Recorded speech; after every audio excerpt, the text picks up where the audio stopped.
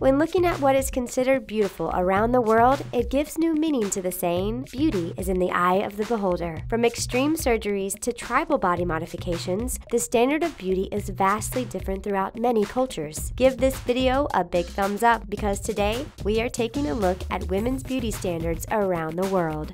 Iran. Iranian women are born with naturally thick hair, and sometimes even unibrows. Threading eyebrows but still leaving them thick is very common here. There has been some influence from Western culture as plastic surgery has become very popular in Iran. Nose jobs are the most common surgery in Iran, and wearing the bandages from a nose job has become somewhat of a status symbol. Young women who haven't even had nose jobs will sport the bandages, and girls who have will wear the bandages longer than needed. Japan. In Japan, women believe that their skin is the key to beauty. This is why you can be in Japan in the middle of summer and see women covered from head to toe to protect their skin. In Japan, skin that is fair and clear of blemishes is considered the most desirable. Skin tone is associated with social class, and if you have dark skin, you are considered to be from the working class. Women in Japan are also known to consume collagen-rich foods like beef tendons in order to fight against wrinkles.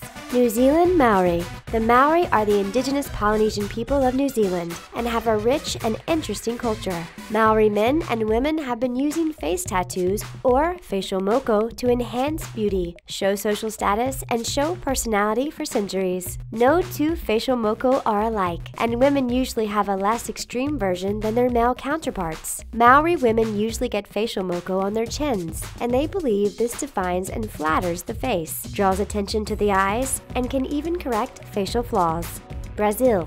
Brazilian women embrace their curves and natural beauty. Because it can get so hot in Brazil, the women have adopted a less is more mentality when it comes to makeup. Instead, women focus on having beautiful skin and will go to great lengths to attain it. Brazilian women go to the dermatologist once a month and even take home sand from the beach to scrub off and soften their skin. A good bum is also a necessity, as women in Brazil are known to flaunt their bums in thong bikinis.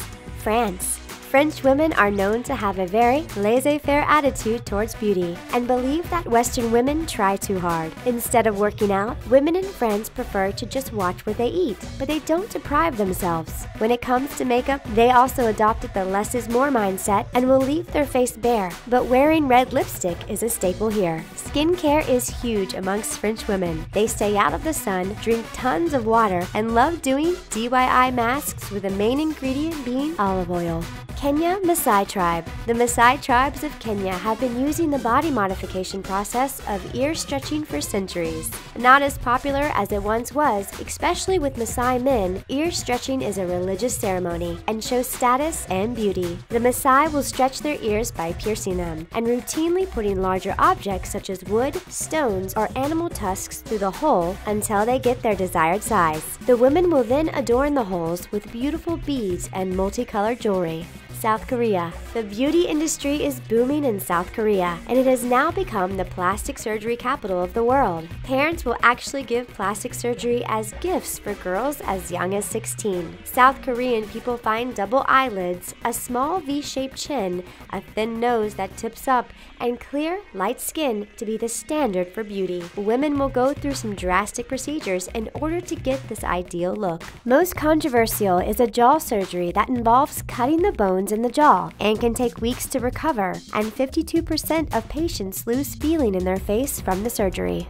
Mauritania. The women in Mauritania, a West African country 1.5 times the size of Texas, are force-fed up to 16,000 calories a day. The idea behind this is so they will seem desirable to men and will be able to get married. In this country, having a large wife is a status symbol and shows that the man is able to provide a lot of food for their family. Also popular in this culture is having stretch marks, thick ankles, and being divorced. A woman who is divorced has proven she is desirable amongst men and is attractive. Oman. The women in the Middle Eastern country of Oman like to keep their beauty regimens natural. They are known to boil rose petals and use the water to cleanse their hair. This leaves their hair with a beautiful rose scent. Women in this country are attracted to bright, colored fashion and jewelry, but must conceal their fashion with a cloak-like wrap called an abaya.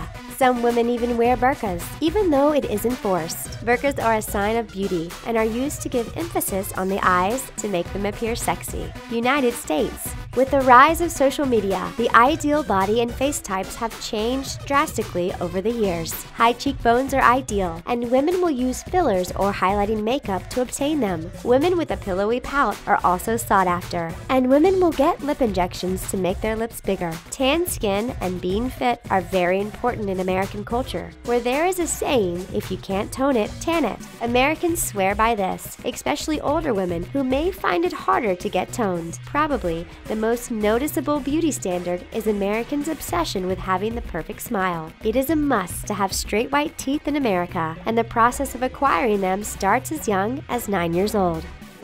This trip around the world in beauty is really eye-opening. What are some other standards of beauty from around the world? React in the comment section below, and don't forget to subscribe to The Taco.